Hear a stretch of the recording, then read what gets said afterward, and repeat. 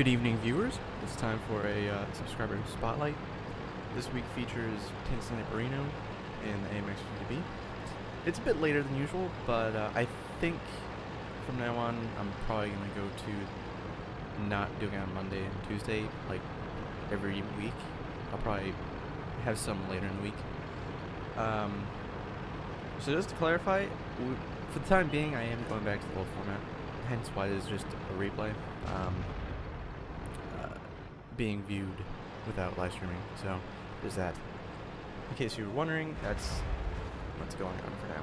Anyways, so right away he's going up to the little like B3 spot, C3 spot, somewhere around there.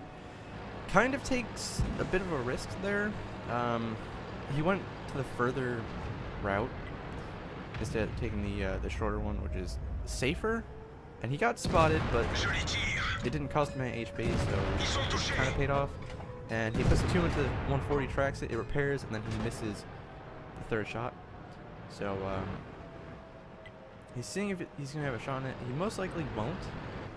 And the 1390 is on the cap. He's about to get spotted by the E75, and he saved that one shell and aims, puts it into the 1390, stopping the cap and taking some damage from it, or some HP out of it. So now he's on reload, and his team has a lot of tanks here actually, which is kind of surprising. And they also have 2 tanks in the cap for some reason, which is stopping the cap, but at the same time you probably could find a better use for the E75 than being in the cap. So he's moving up, seeing if he has any shots on anyone, and suddenly he spots a Jagdpanzer. He does not want to take a hit from that. It would be really bad to take a hit from that, because then it would kind of force him to play a bit more passive, per se, considering you most likely lose half of his HP with one shot.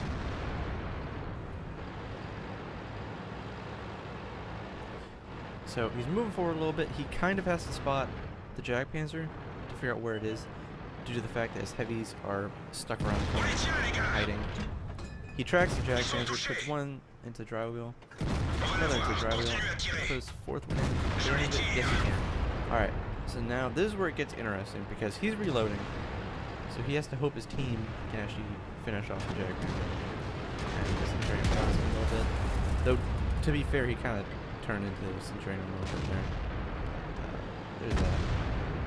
The VKB rolls forward, kills the Jagdpanzer. He's almost reloaded. Now, there's a T-54 there, and not quite reloaded. Could have taken a hit there potentially, but luckily it misses. So now he's trying to see if there's a shot in the 183. However, the 183 appears to be looking at him, so that's a bad idea, because he could potentially get one shot by it, or if not one shot, really badly hurt in the process. Tracks the IS-8. And puts one into T4, avoids the shot, and puts his last shot to the IS-8, narrowly avoiding RE, and now he's reloading again. Already firing yet again due to the fact that it's auto-loaded, because, you know, reasons. So, they still have the T-57 down there, the T-54 is overwatching it. IS-8, I'm assuming, has backed off due to the damage he sustained. He misses the T-57, takes a hit in return. He finishes the ball. There's 2 left in the chamber. IS-8's moving forward, decides not to do that. And now he's going for the T-54. T-54, surprisingly enough, is also going for him. And does finish it off. Thanks in part due to his allied team putting a shot into it right before. Otherwise, he would have needed a really high roll. The enemy FV-215B is now flanking around, so he could potentially go to the left and just go head on towards it. Instead, he's going to go around it, try catching it by surprise, and, you know, get shots into the weaker armor, most likely. The allied E-100 is finally loaded into the game. The 15B is already turning around, tracks him, the track, and puts another into him before the Artie finishes it off. So, back on reload. Now, he could have gone back up to the top. Instead, he's going to go down the low path. Now, if he's trying to catch him by surprise, he has to make sure he doesn't drive into the cap or track himself. For that matter. You know, generally speaking, you know, you expect light tanks to do that, not heavy tanks. But you know, whatever. He repaired it at least, I suppose. So the T-30 is spotted. He has a shot on him. Puts one into him. 2 shots into it. That one shot for no damage somehow. And so reloading. The Waffentrager is right there. And you can tell his initial plan is to go around this little hill here and pop up over there. However, the Waffentrager is going to make it pretty easy for him and just back up towards him, trying to escape all these tanks, and forgetting there's a tank down there. So he's just gonna put one into him. Can he kill it? Nope. Alright. The U-100 actually kills it. Surprisingly. So he has 3 in the chamber. I'm assuming he's gonna go for a reload, potentially. Maybe not. Alright. Full health Waffentrager, spotted on the hill. Put 1 into him, put 2 into him, if he can. Now, he has a choice here. He could go for a reload, potentially not be reloaded in time to put more damage into it or get a kill. Or he could save that round and just try getting that 1-shot damage in. And going by the fact that he's not reloading at this point, I'm gonna go with the you know, he's gonna hope to get a shot of damage in there, and then pretty much hope his team can kill it, or that they push onto it before he shoots it. So the Waffentrager kills the allied RU-251. His team's leading 13-8, so this game's pretty much over. The Waffentrager's not gonna carry. That's pretty much a given. Looking for the shot count, puts it into him. Can he ran in it? Yes! Okay, so he gets the kill. And he got 1-shot damage into it. Now, the question is, can he reload in time to kill Artie? Or will Artie kill him because it's Artie?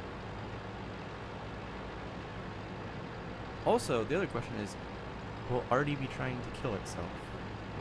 You know, either by hitting itself, by shooting into a mountain, or drowning itself. So, you know, there's that. Hasn't found it up here, so it's either on this road or it's driving off the cliff into the water as we speak. Oh, wow. Okay. He's not actually trying to run, and he runs to death. Nearly getting killed by his own Artie, because, you know, why not? So, on to the after battle result. Okay. So, Ace Tanker, Hand of God, Bruiser, Duelist, Fighter, Fire for Effect, no real point for any of these medals, by the way. Confederate, High Caliber, Tank Sniper, and let's see how he did. So, top damage, 10k damage, 4 kills, 1,519 experience. That's not bad at all. Quite a few medals, as you already saw. His team wasn't that bad, actually. A lot of people got over 1,000 damage. That's a good thing.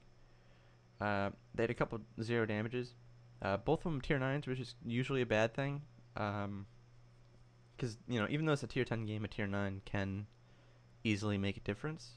So, when you have 2 of your tier 9s doing no damage, in quite a few games that can actually affect the outcome.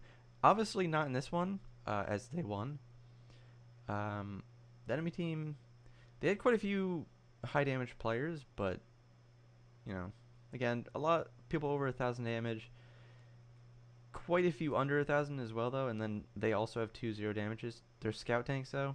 I'm not really sure what they were doing. The 1390 was in the cap, I know that. Didn't pay any attention to the T49, so I have no idea what he was doing. He fired 29 shots, 27 hit the target, 26 penetrated, 10k damage, only 3k, almost 3k. at 300 meters or further, which is not bad. I think most of that was on the T30. Took 2 hits, both penetrated. 50B doesn't really have armor. Took 1 splash damage. I don't even think it splashed him for any damage, but whatever. Spotted 4 enemies. Damaged 11 enemy vehicles, destroyed 4. Got 2,068 assistance. And lost 37,157 credits with all the gold ammo he was firing and all that good stuff. 5,000 experience, which is not bad. So yeah, hopefully you enjoyed the video. I'm pretty sure if you watched up to this point, Tank Sniper is probably enjoying the video because he's been pestering me for the past like 4 months to upload the video. So here you go. I finally upload it. There you go. You happy now?